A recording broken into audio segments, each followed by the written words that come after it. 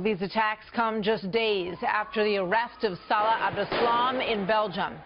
He is suspected of planning the coordinated terror attacks in Paris last November and said to be the last of the group that were part of those operatives that were on the run. Chief Intelligence Correspondent Herridge live in Washington today. So, Catherine, what are your sources telling you about whether there's a connection between this attack and the arrest of Abdeslam?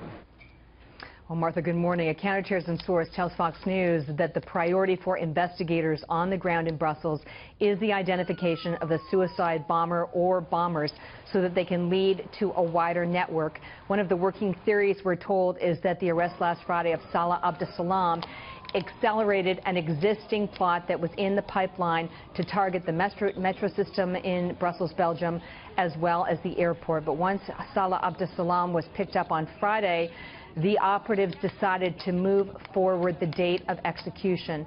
Also this morning, we're told by a counterterrorism source that a credible ISIS account has posted a message that reads in part, "Mosul revenge for Kufr capital Brussels." Kufr is a term used by ISIS and related groups to speak of the non-believers and Western nations.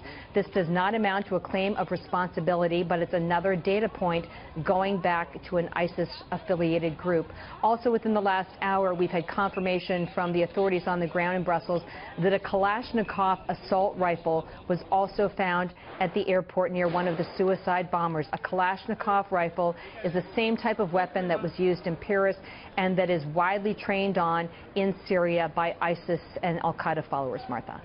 This is sort of the most recent attack that we've seen, that combination of the Kalashnikov rifle on site with the suicide belts in combination. It looks very much like what we saw in Paris, as you have been telling us this morning, Catherine. So in terms of the response here at home, what does U.S. law enforcement do to sort of prepare us for any potential attack here?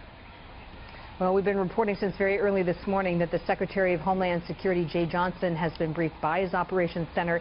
He is fully engaged, as is the FBI and the National Counterterrorism Center.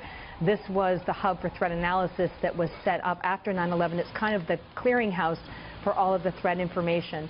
What we understand through our contacts is that the U.S. intelligence community is going back over the last 96 hours of intelligence to see if any warnings were missed that seem more important today than they did over the weekend in terms of flagging the upcoming attack in Brussels, Belgium, and whether, having given a sort of a second look or a refresh to the intelligence, there's a change in the thinking about whether there may be a credible or specific threat targeting the United States. That conclusion has not been reached at this point, but we were also told that there will be a specific focus on these soft targets, the security surrounding them, and in particular these public areas of the airports where we saw the attack in Brussels this morning and which has already been flagged by the TSA administrator to Fox News as an area of deep concern for aviation security. Catherine, thank you.